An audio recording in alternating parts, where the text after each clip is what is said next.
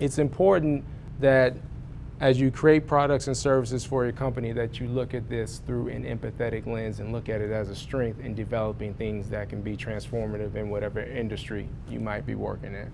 Nobody cares how much you know until they know how much you care. Nobody cares how much you know until they know how much you care.